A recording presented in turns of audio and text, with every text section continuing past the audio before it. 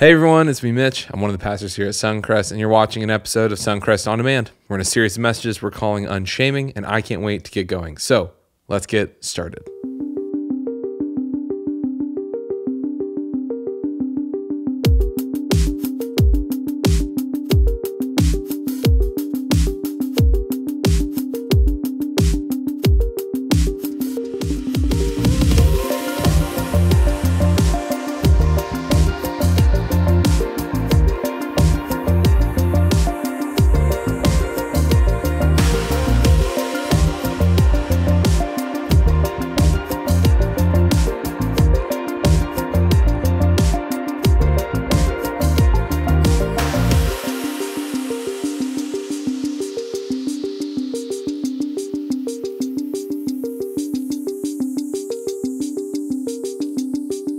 Hey, I'm going to start with a little thought experiment. This is not a gotcha. I'm not trying to trick you into something. I'm just wanting to get our minds moving in the right direction for something that's going to be important for us conceptually tonight. So I'm going to put 3 words up here on the screen.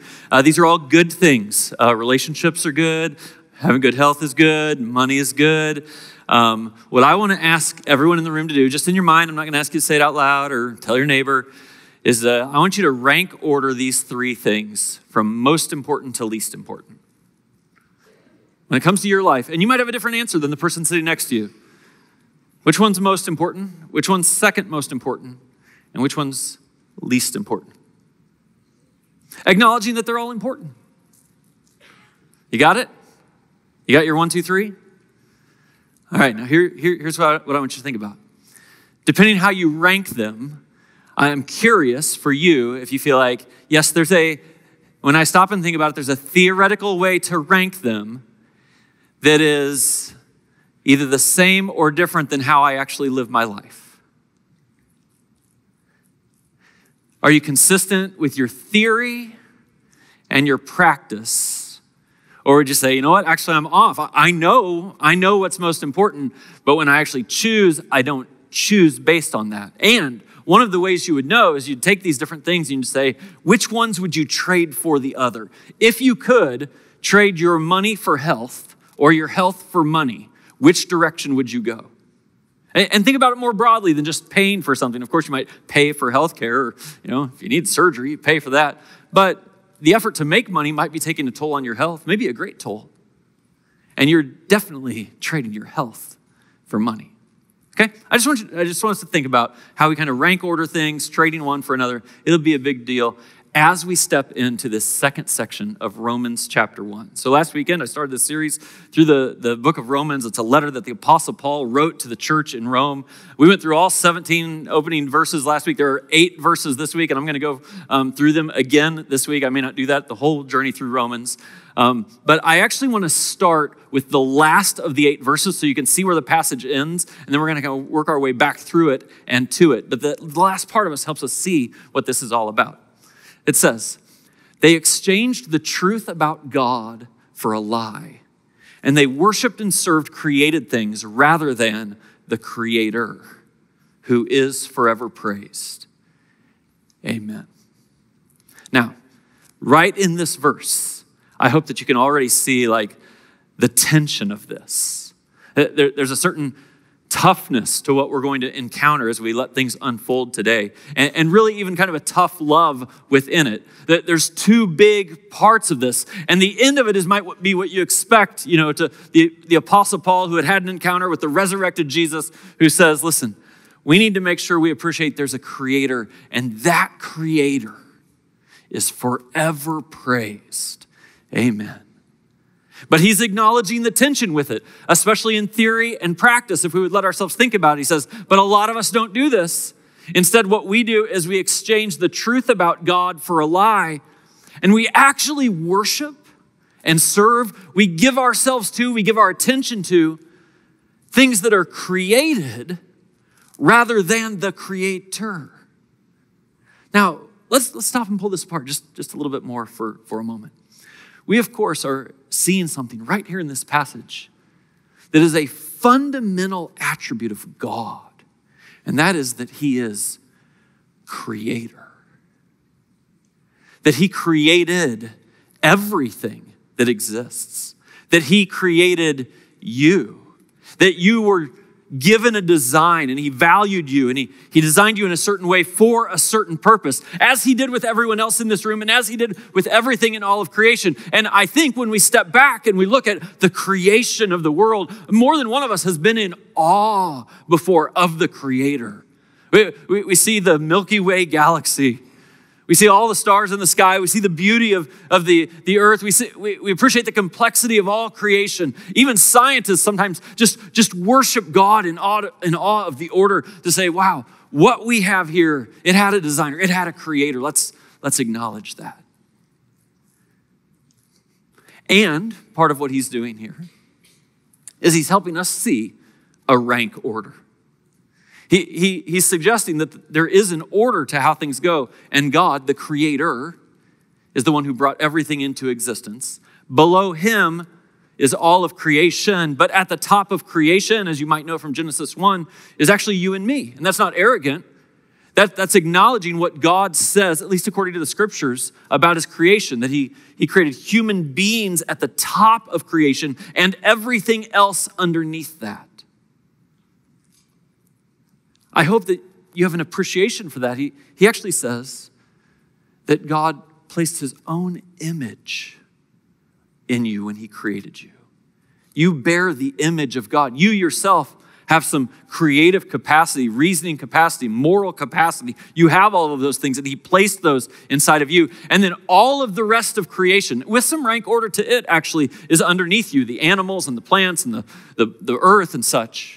And that this is the orderliness that is intended in creation, that God is above us and everything else is below us. Now, some people are uncomfortable with authority structures, right? Something that ranks something above someone else or gives something authority over other things. And I can totally appreciate that, but almost all of us also want authority structures. We just want the ones we want most of the time.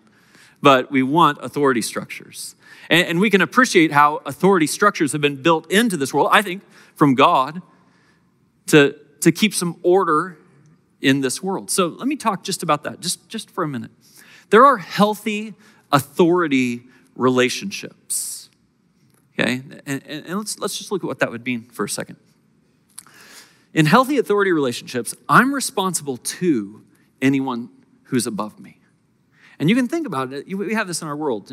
We have students in classrooms, and we have teachers in classrooms over the students, and we have administrators who are supposed to be guiding the teachers. That's an orderly structure. In the United States, we say the law is our authority. No one is above the law. That's how we like to think about it. And so then there's judges and there's police officers and things like that are responsible to employ the law. And you and I, we have to submit to them under the law. And at work, you probably have an authority structure. I have an authority structure. I'm responsible to our elders to guard and guide our church. I'm responsible to them, to anyone who's above me. And you probably have someone like that at work also. And the most human nature tendency inside of us is to rebel against that. This was the Garden of Eden, where there was a structure, and Adam and Eve had been given a lot of freedom. All they had to do was honor the authority. And they started to wonder, maybe the authority doesn't have my best interest in mind. Maybe God, is holding out on me. Maybe I need to do it my own way instead of his way and not live in that structure. But for followers of Jesus, this is a big deal. The scriptures constantly speak that if you're a follower of Jesus, you ought to be the best worker in your workplace. You ought to be the best student at your school. You ought to be the one yielding to the authorities, those healthy authorities, anytime. Now, we understand there's unhealthy authority. I'm going to talk about that in a second. And then there's the idea of, if I'm the one in authority, I'm responsible for anyone below me. I'm responsible for them. And it's very important to think, like, that's my responsibility. It's my responsibility to teach them, to take care of them, to discipline them, to lead them, to help them grow, to not let them get away with things. That's true in a workplace structure. That's true in a school structure. That's true in a family structure. Parents are responsible for their children who are under their authority in order to do that. When there's healthy authority, this is beautiful because you are responsible to everyone above you and you're responsible for everything underneath you. And hear this, let me give you a little example. The scriptures say in creation that with humanity at the top of creation, that it's our role to fill the earth and subdue it. To fill the earth and subdue it. That's our responsibility to the earth. So it's not to worship the earth. We shouldn't put the earth up above us and act as though we just worship the earth. We should not do that. And we shouldn't abuse the earth. It's our responsibility to care for it and such. So getting that right is a really big deal. Of course, we know there are unhealthy things that happen in authority relationships. And there's basically two things that happen.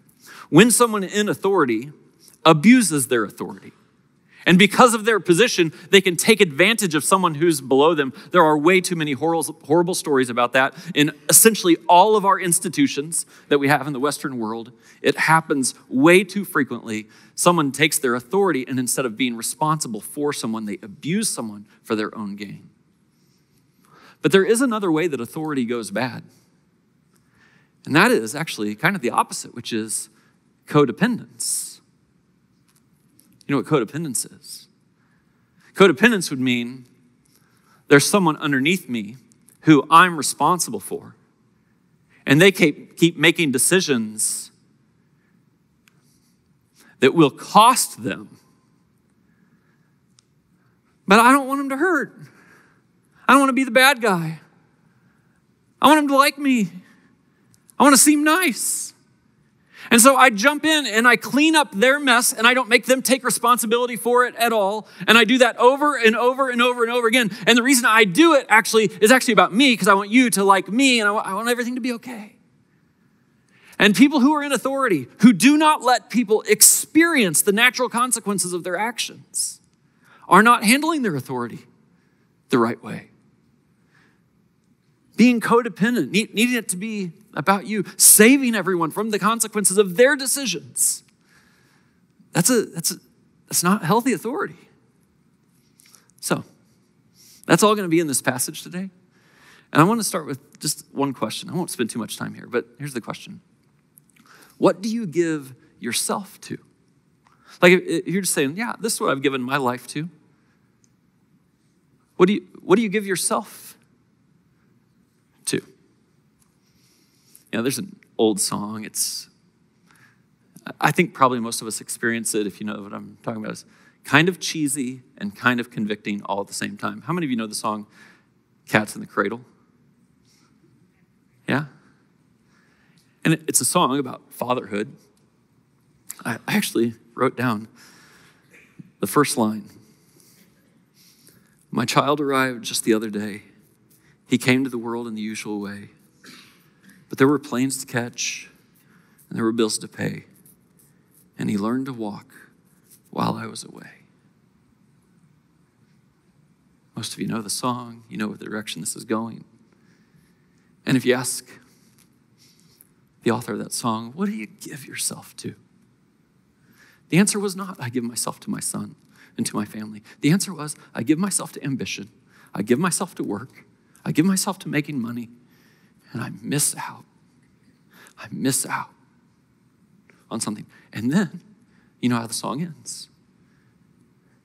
The natural consequences play their way out. And later on in life, when he wishes his son would take time with him, it's turned out his son has prioritized other things also. Now, we've called this whole series, the whole front end of Romans, unshaming, and this starts to get at the core of why.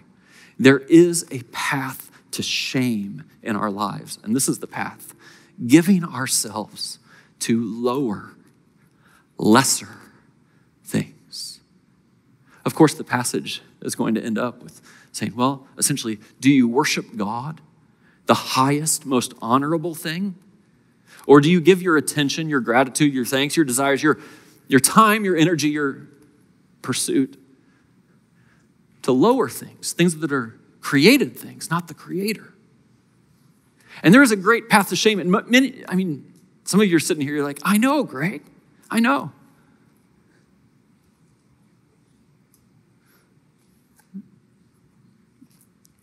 How many conversations? I mean, I've been a pastor a long time. I've had so many conversations with people who come to me middle of life, late in life.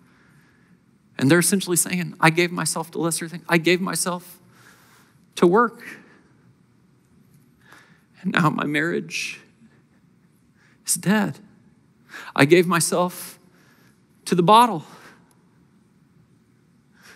And then my anger got the best of me, and now my daughter doesn't ever want to see me again.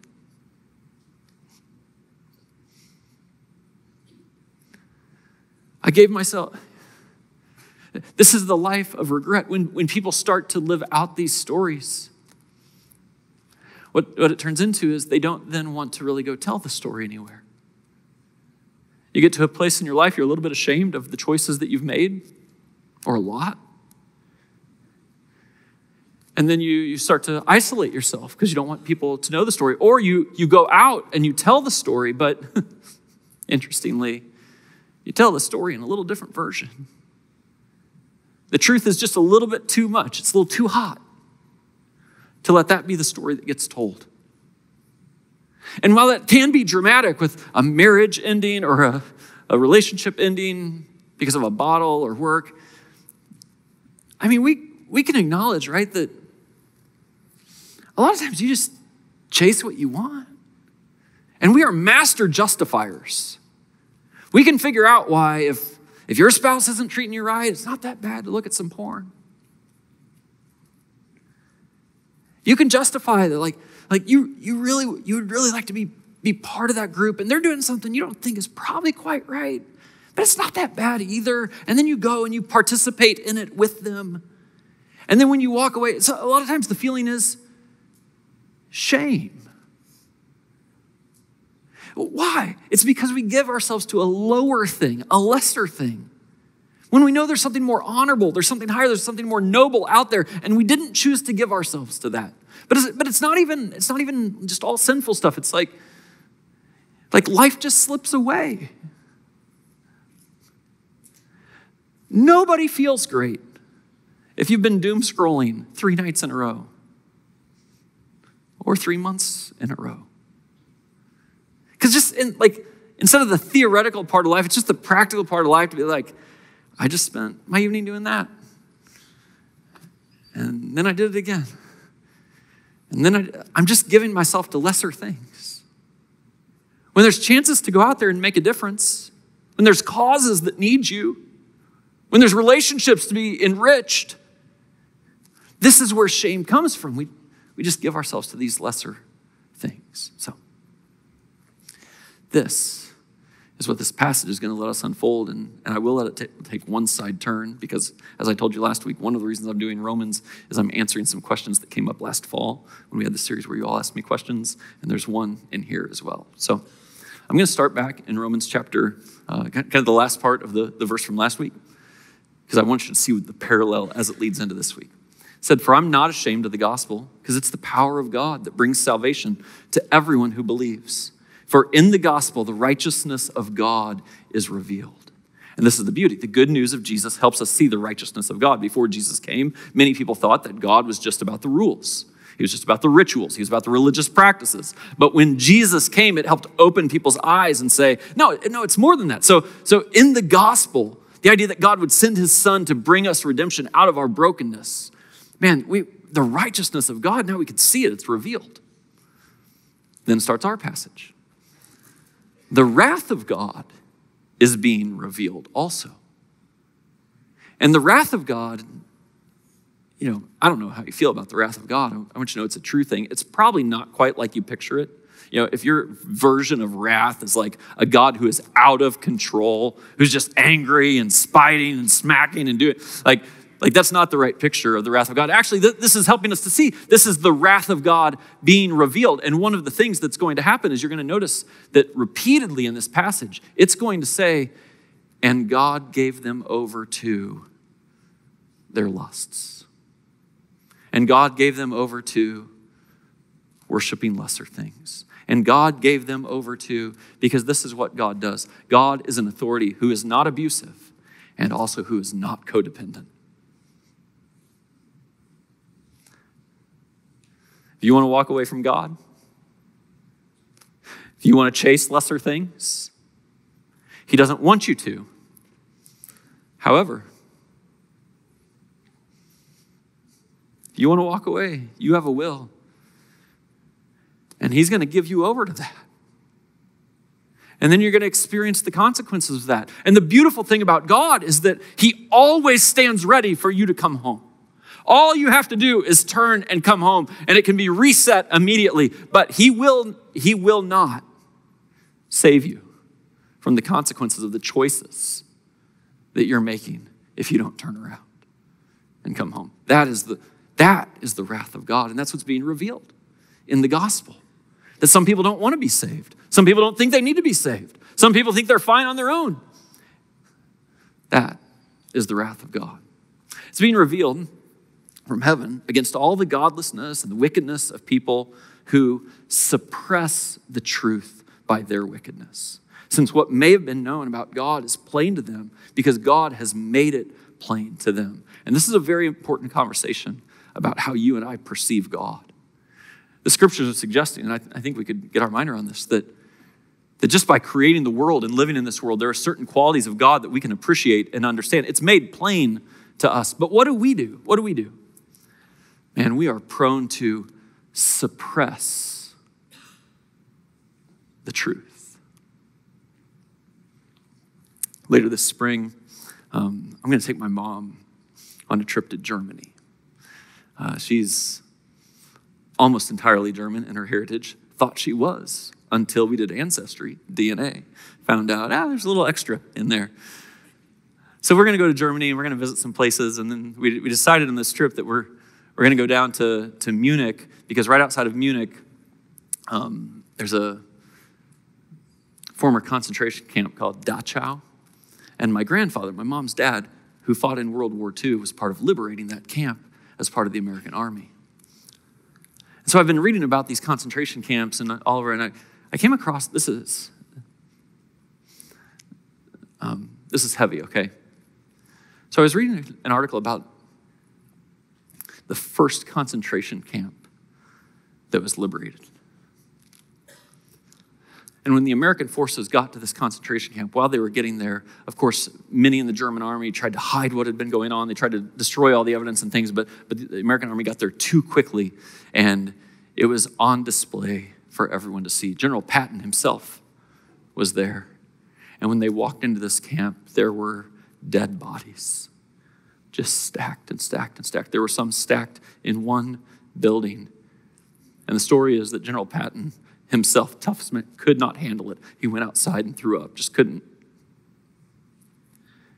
And General Patton was frustrated because he had a sense that the people who lived in the community right outside this concentration camp, they had to know what was going on. They had to know. And so he made the community leaders and people from the community, including the mayor and his wife of this community, come into this concentration camp and dig graves for these bodies. So they did. A week later, the mayor of that town and his wife were found at home, having hung themselves, with a little note sitting off to the side. And it just said, "We didn't know, but we knew. We didn't know, but we knew." I think that's what it means to suppress the truth. And to some degree, all of us do it, right? We can justify to say, we didn't know, but we knew. We knew. You could probably look all throughout our lives. I hope this convicts us in a deep, deep way. To say there's potentially a calling on your life, that God's asking you to do something. He's asking you to step into something. He's asking you to sacrifice something. And you've been resisting it. Resisting it enough that you can be like, oh, it wasn't clear. And you can say, I didn't know, but you knew. We have habits and patterns in our lives, and they're wrong. They're wrong. But you and I can go about ways of justifying the wrong things that we're doing, figuring out how it's not that bad, or everyone's doing it. The Bible doesn't really say that. And we can say, we don't know, we didn't know, but we knew. And this is the journey humanity has been on forever. And I'm asking you today, and asking myself, to not be a person who suppresses the truth for my own purposes and have it lead me to lesser things, but instead to lift my eyes up and lift your eyes up and let the truth be the truth and go where it takes us. The scripture says, for since the creation of the world, God's invisible qualities, his eternal power and divine nature have been clearly seen. He's saying to us that you should be able to look up at the Milky Way. You should be able to watch a baby being born. You should be able to look around at this creation, at humanity, at some of the beautiful things that happen and say, there's a creator. God is real. His divine nature is the sense of morality, of right and wrong. And in a world today where we might be so prone to say, I'm not sure that's really wrong. I'm not sure there's anything wrong with that. I don't think it's that bad. And we take all the sting out of morality. We take all the sting out of right and wrong. Part of God's divine nature is to remind us, no, there's right and there's wrong. And we could say, I didn't know, but we knew. And until we call right things right, and until we call wrong things wrong, and until we take responsibility first ourselves before pointing the fingers at other people who are doing things wrong, what are we doing? Well, we're not letting God be God. We're just focused on the lesser things. So we've been understood from what has been made so that people are without excuse. One of the questions that came in during the series I did last fall, I'll let you ask all your questions. I didn't answer it in person, but the question was, Greg, what about people who live on planet Earth who have never heard the story of Jesus? Never heard about the gospel? Can they experience salvation? Can they experience God's grace in this life? Can they experience heaven forever with God? And I got to tell you, it's a tough question. And there are theologians who look at this question in various ways and come at it and even come to various different answers about the nature of people who haven't had a chance to respond, particularly to the good news of Jesus. But what I want to do is say, I think this scripture helps us. It helps us know that in all of humanity, we who have been created with the image of God, we should be able to look up and appreciate there is a God. He is our creator. He designed us. He knows what's best for us. He is worthy of our worship. And so if we worship him, that's a response. Also, there's a divine nature that says there is right and there is wrong. And one of the reasons I feel so strongly about us continuing, and the scriptures seem to be so strong about us continuing to take the message of Jesus to the ends of the earth, is that, wow, I think it's possible that there are people who have never heard the name of Jesus who do respond to God in that way. Most don't. Most don't. They suppress the truth, just like we do. And even though they might say, we didn't know, but we knew. For although they knew God, they neither glorified him nor gave thanks to him. This is two great tests for every human being. Do you glorify God? Does he get the glory? Do you worship him? And do you give thanks to him? Is your calculation about where you are on this earth and the things that you're experiencing, the good things, is your calculation that those are from God or that those are from you? That's the question. And if the calculation is they're from me, there would be no reason to thank God. But if God is creator and the giver of all things, then if I thank God, I routinely thank God. My eyes are up. It's not on lesser and lower things. It's on higher and more noble things. It's on him. That's a way to live. Instead, their thinking became futile, and their foolish hearts were darkened. And although they claimed to be wise, they were fools.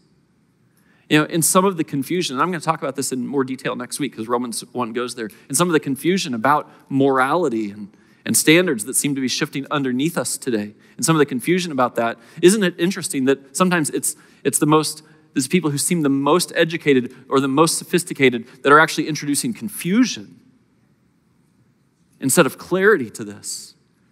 And with an arrogance of wisdom have lost a sense of truth and what is reality.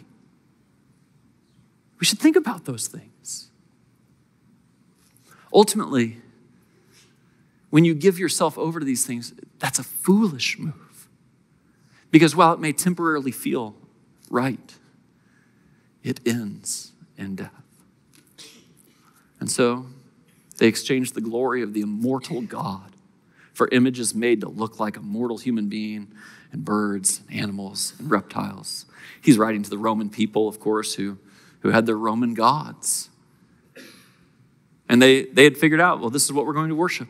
This is what we're going to give our attention to. This is what we're going to give our devotion to. And while you and I feel a little too sophisticated to think that, Zeus or anyone else would be our God, that doesn't mean we don't worship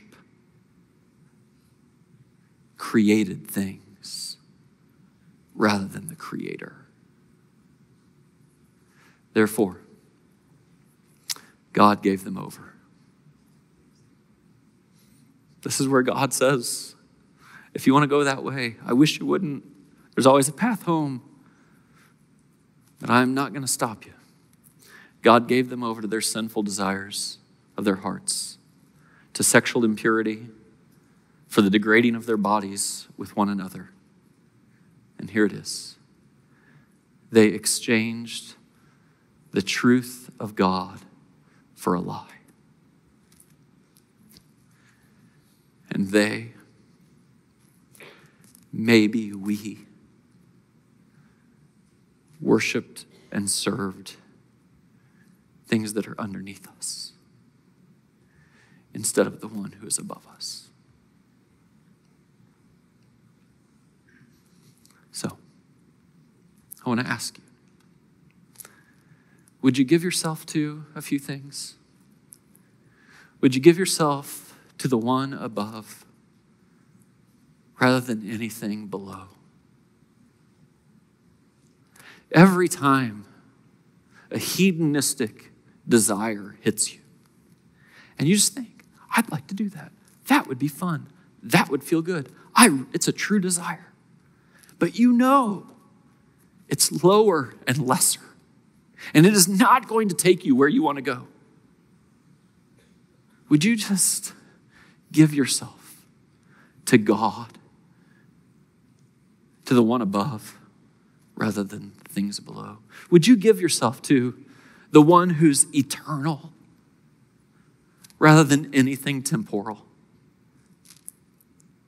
Oh, the temptations to chase the temporary things of this life. Things that will feel good in the short term. Things that I think I deserve based on the situation I'm in, but will be done tomorrow. When there is a God, the creator of all things, who has always been and who will always be, and would like for us to always be with him forever, for eternity, would you give yourself to the one eternal rather than things that are temporal? And would you give yourself to the one who created you, who knows you better than you know yourself, who loves you more than you could ever love even yourself, who has in mind the best for you, who has a purpose for you to live out in this life, something that's noble and difference-making and brings redemption and restoration to this broken world? Would you give yourself over to the one who created you and acknowledge the one who designed me ought to get to say what I'm supposed to do? And not give yourself to things that are under you. Created things that ultimately only end in shame. How did Jesus say this? He was asked, what's the greatest command? He said, love the Lord your God with all your heart and soul and mind and strength. He said, the second's like it, love your neighbor, other human beings, everyone else who is created also in God's image. Let your whole life be about these two things, loving God and loving others, and let all the lesser things live lesser. There are amazing things that happen all around here at Suncrest all the time, from experiences for your kids to experiences for you and your spouse or friends. I know that if you're open to it, God can do some amazing things through what is happening right here at Suncrest. So you should check out suncrest.org to see all the details. You can find information about our weekend experiences, which have classes for kids birth through 5th grade and experiences for people middle school through adults in our auditorium. It's amazing. We have experiences Monday night specifically for students, 6th grade through 12th grade, and it is amazing right here at Suncrest. And you'll even find stuff about the summer for your kids, like camps. So you can go to suncrest.org/camp to find all the details of how your kids can have a transformative experience this year. Check out suncrest.org for a lot more details about how you, your family, and your friends can experience change in your lives.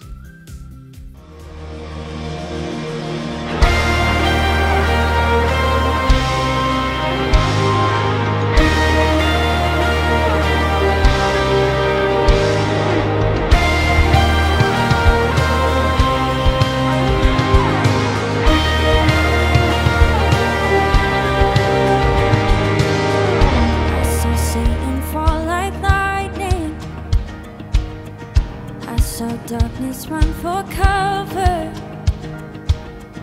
but the miracle that I just can't get over, my name is registered in heaven. I believe in signs and wonders, I have resurrection power. Still the miracle that I just can't get over, my name is registered in heaven. Oh, my praise belongs to you forever. This is my testimony from death to life, 'cause grace rewrote my story. I'll testify by Jesus Christ the righteous. I'll testify. This is my testimony. This is my testimony.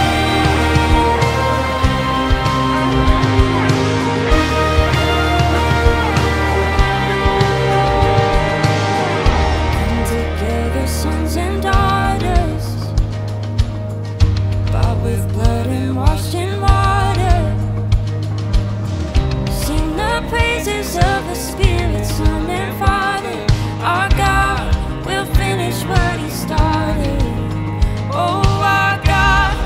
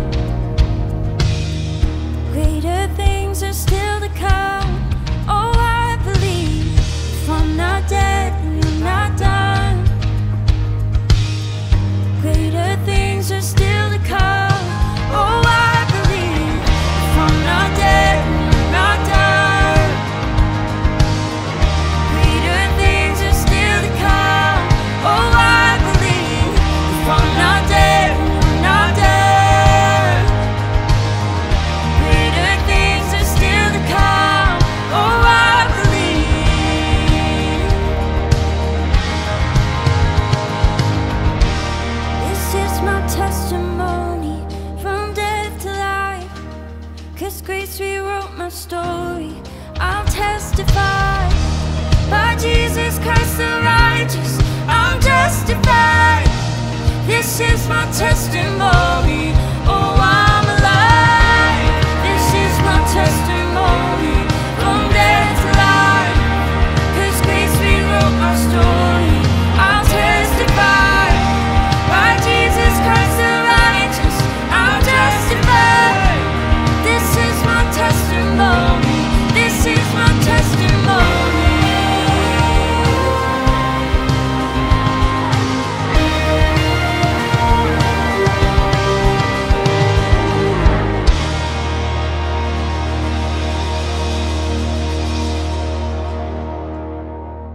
Every week, we pause everything we do, both in person and on demand, to focus on the love of Jesus during a time we call communion. It's where we take bread and juice that represent Jesus' body and his blood that was broken and poured out for you and me to know what real love and real life look like. For those of us who do follow Jesus, it's an opportunity for us to recenter and refocus ourselves on his love, the change that comes from his love, and the ways that we can live that out in ways that change the world around us.